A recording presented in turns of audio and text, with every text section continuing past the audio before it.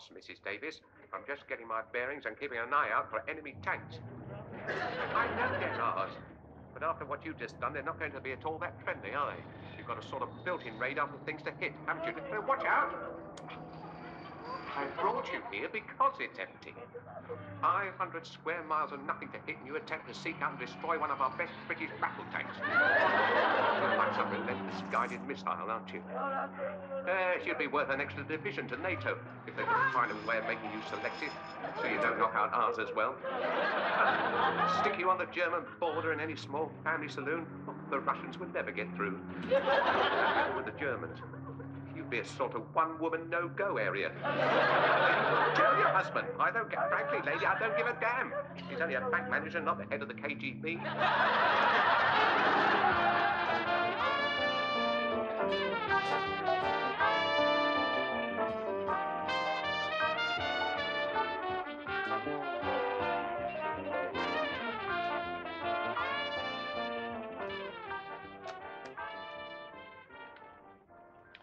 Small, I had you brought here to the bank on purpose, Small. You don't mind if I call you Small, do you? My wife tells me you've been bullying her again. Well, true or untrue? Be frank, Small. Help me. I merely wish to know whether or not my wife is a liar. Is my wife a liar, Small? What could be simpler than that? Yes or no? Which is it to be? No. I so admire forthrightness in a man. Relax, Small. I'm not about to eat you. I have a problem. Yes. Two problems. Firstly, a small one with which you may be able to help. Oh, anything I can do, sir? I have searched my recent memory, and there appears to be an anomaly. Try as I may, I cannot recall, though I could, of course, be mistaken, but I would appear to have no recollection of ever having asked you to sit. Problem number two. My wife, Gloria, feels that she needs more lessons, an extra 2 hours a week. Oh. Did you say something? Strange. I could have sworn I heard you whimper. What do you say, yes or yes? No. I'm so glad you see it my way. But if I do agree to the extra 2 hours a week, what do I get out of it eventually? Eventually, I should say a broken neck.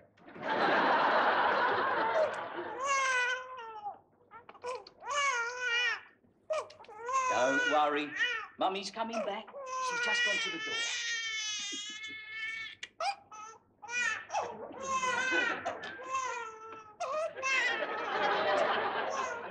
It's nothing really to do with Bob's job. Something else. A project. Oh, I see. Well, I mean, there are lots of jobs you could do. You could mow the lawn, clean out the tool shed, weed the rock garden. Have you something a little less manual? I'm only 10, you know, and I mustn't fully develop yet. Your brain is. I wash up, change the babies, bake a cake. You sure you're not a girl guide? Oh, no. Their uniform's completely different. There's other differences as well. I take back all I said about your brain. Pardon? Ah, look, he's having you on, lovey. Right, washing up. You do that little lot, and then you get your shilling. What's a shilling? I wish I'd asked that. Right, a shilling's a bob, you know, as in bob a job, and a bob is 5 pence. 5 pence? You're joking. 50 pence? All right. Now, there's an answer to union blackmail. Pay up.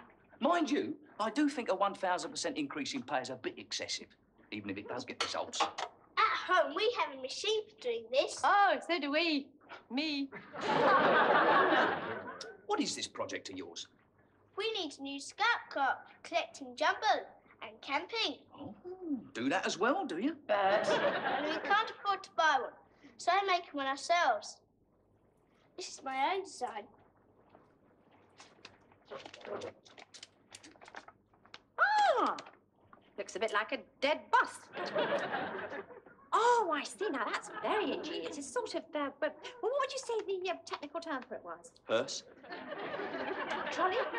That's it exactly. You see, I've overcome the problem of stability that was inherent in the old one by giving my new design 4 wheels. Well, isn't that more expensive? That's what we need the money for. Oh, well, look, I have a word with my husband. He may be able to help. He's in the trade, so to speak. Is he a scrap metal dealer? Near enough. Memorize. Inwardly digest the features of this face. He is right. Public enemy number 1, sir. Public enemy number 1. Yes, sir. Very good, sir. Cartwright. Target for today, sir. Today and every day, Cartwright. What exactly has he done, sir? I mean, to justify putting the entire sea div onto him. What has he done? What has he done? He has annoyed your beloved leader. Me. Well, utter. I want this man watched. I want this man followed. Every little move he makes, every little thing he does, you will report to me. If he should sneeze, I want to hear it. If he should drop a fag end on the road, I want it analysed. If he should park on a double yellow line, if he should park on a single yellow line, if he should park on anything remotely yellow or remotely linear, I want him booked. I want him stopped. I want him stopped and stopped again. I want him. I want him. Sir? Excuse me, sir? Are you asking us to harass him, sir? Right, lad, right. Isn't that a bit unethical, sir? Unethical, sir. Unethical? Of course it's unethical. And if any of you men hear of anyone harassing this man, you will report the matter at once to your senior police officer, me. Gentlemen, the smooth running of this town is governed by the smooth running of this police station, which in turn is governed by the smooth running of other things, chiefly among which is the pressure of my blood and the level of my bile.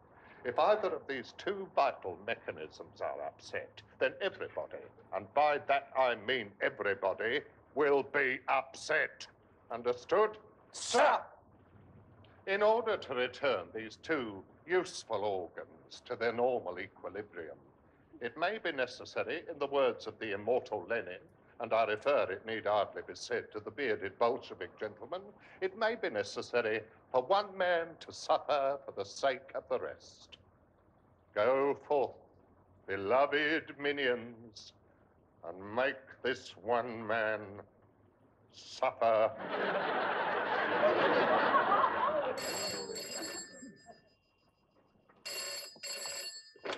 Hello, Leicester Small School of Motoring. The school that treats you like a giant. Pass that test the small way. We may be small, but... Hello? Hello? Impatient sod.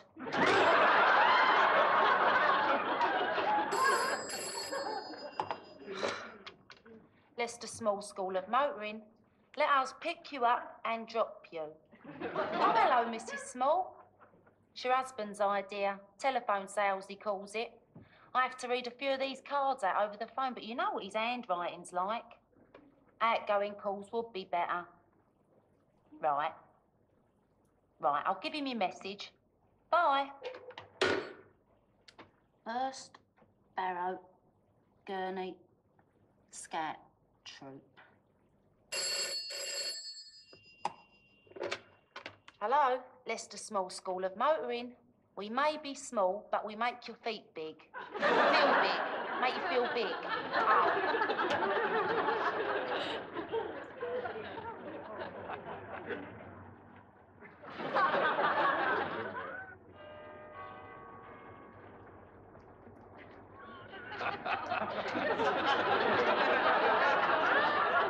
Book him.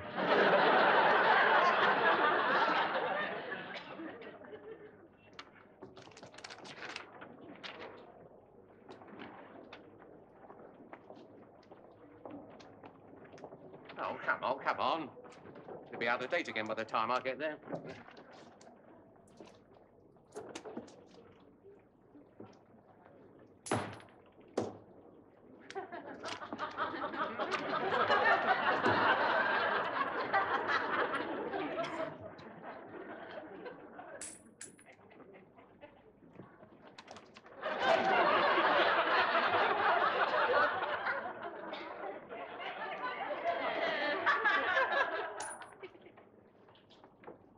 be. You dropped something. No, Yes, you have. It's down there. 50p. I don't carry small change. Small change. That's 10 shillings. Half a knicker. You can afford to throw them round, can you? What are you, a coal miner or something? Hey, you're pinching my money. He's pinching your money. You're pinching my arm. I'm talking to you. Go away. Go away. Just like that, eh? You like living dangerously, do you? You don't know me, do you? You do not recognize my face. You obviously do not contribute to the Kung Fu Weekly. No, the practical hairdresser, that's more in your line, isn't it? Or the Beano, or the Dandy. Pig Breeders' Gazette. Outside. What? Outside. I thought that's what you said. Can we come to some negotiable settlement? Yes, outside. Right. Right, you. Outside. Did you hear me? Are you chicken or something? No, outside. Oh. So I think I ought to warn you that these hands have killed. They're overtrained, you see. No half measures in the SAS.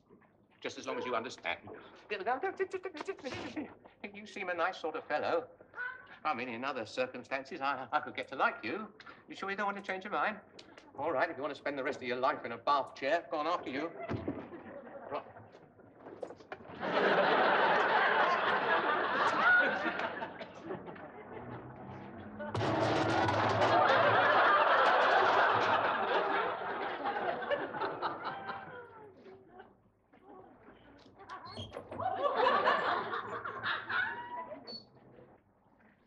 How?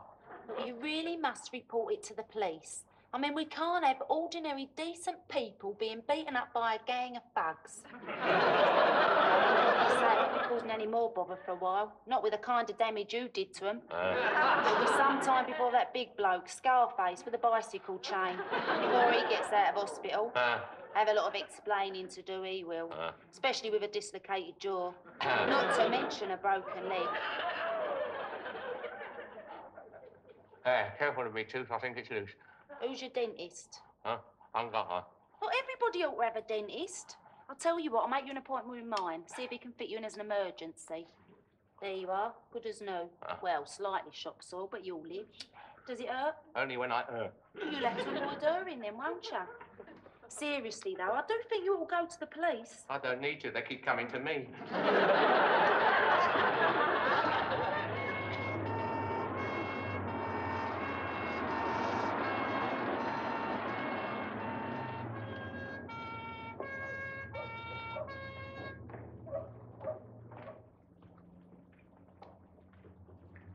I'd hate to keep you from other more pressing duties, Inspector. Oh, that's all right, sir. It's a pleasure to be of assistance.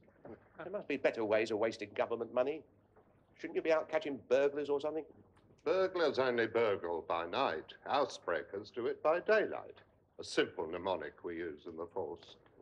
It would have to be simple. Not that there are many of either in these parts, more's the pity. I often yearn for a bit of action now and then. What wouldn't I give for a nice, juicy murder? Me too. Instead of which we are reduced to apprehending the occasional glue sniffer.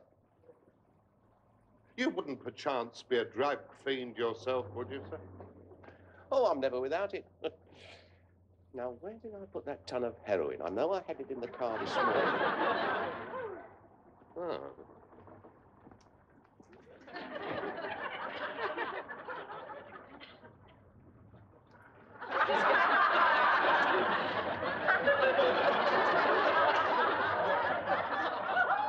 Never ceases to amaze me. The sheer remorseless persistence of these drug squad boys. You'd think they'd get bored stiff, wouldn't you? Always taking things apart, day after day, week after week, year in, year out. Always taking things apart. And never having the satisfaction of putting them back together again.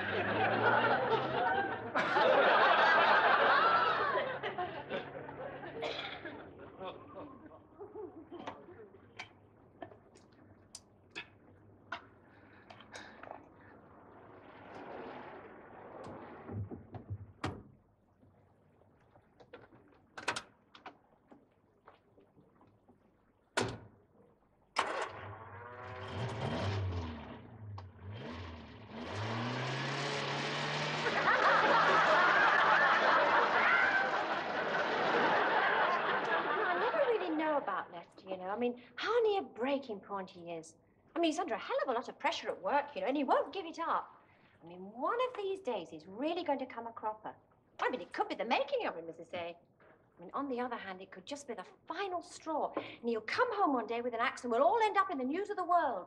Love-crazed, jealous husband slays wife and 2 kids. And milkman. I'm Milkman. Full of remorse for his terrible crime and in an attempt to atone, Lester Small, 43, widower, struck himself over the head 16 times with a murder weapon. Without success. Without success.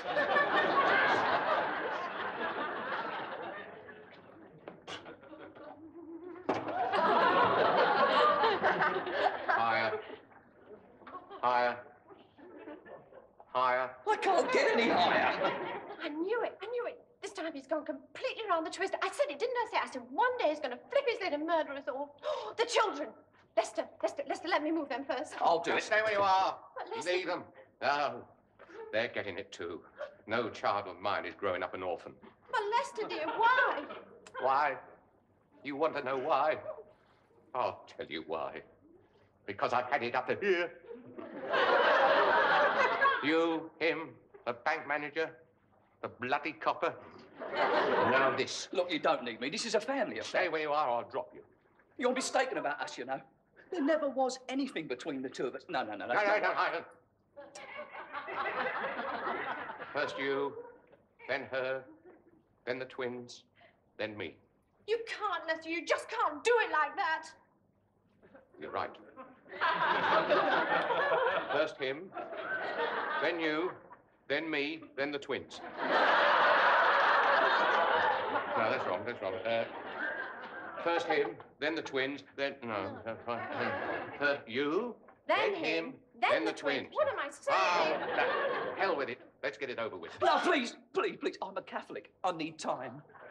Eternity long enough?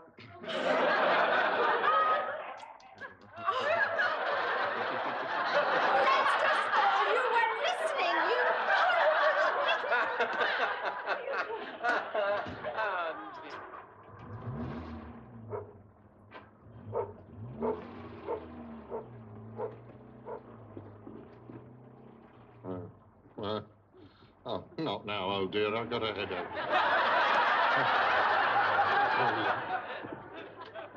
Oh, follow him, Bright, but carefully, don't let him know we're on his tail. Better still, move over.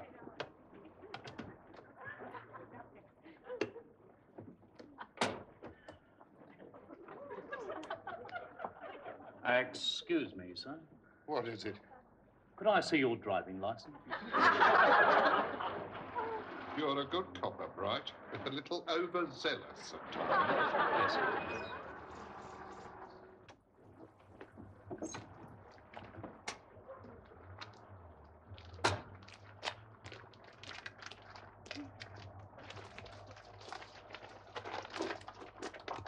Sheer legs.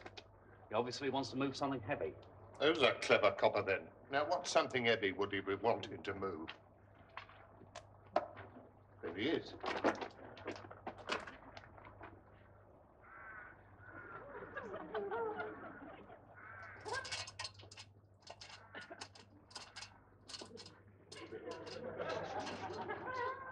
What's he doing in there? That place has been abandoned for years. The same thing could be said about your skull. He's in there. Right, Bright, up that ladder. Me, sir? You're Bright, aren't you? I don't see any other Brights round here. I mean, the place is hardly infested with Brights. Of course I'm glad I mean you. I don't like that ladder. You don't have to make love to it. Just climb it. I'll get vertigo and fall off. Well, so long as you don't fall off before you reach the top, you'll be all right, won't you? Go on, you first.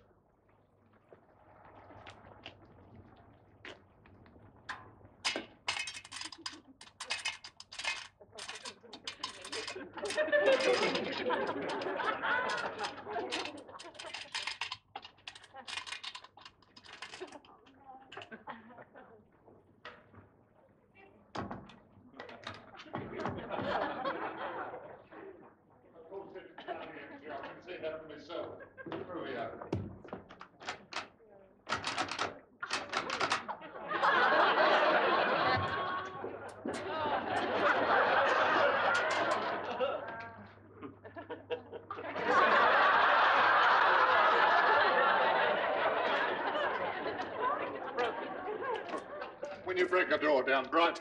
Do it with your shoulder. Don't try and kick it down like some pansy footballer.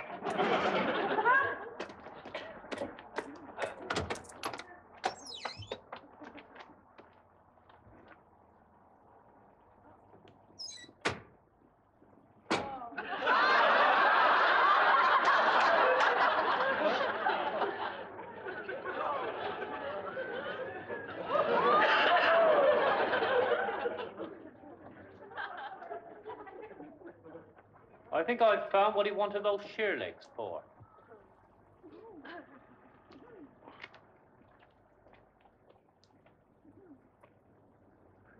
How much do you want for it then? Well, shall we say enough to buy 80 foot of 4x2? 80 foot, eh? Just so happens I've got a brother in the wood trade. In manner of speaking. 80 feet? What are you building, an ark or something? No, it's for this. Looks a bit like a dead bust. Delivered at this address. And for a small fee, shall we say 5 gallons of petrol, I could put you in touch with a customer who's going to need an engine just like this one. No questions asked. No question? None. He's lost an engine exactly like that. He's also lost 4 wheels as well. Very good. And he doesn't want it spread about.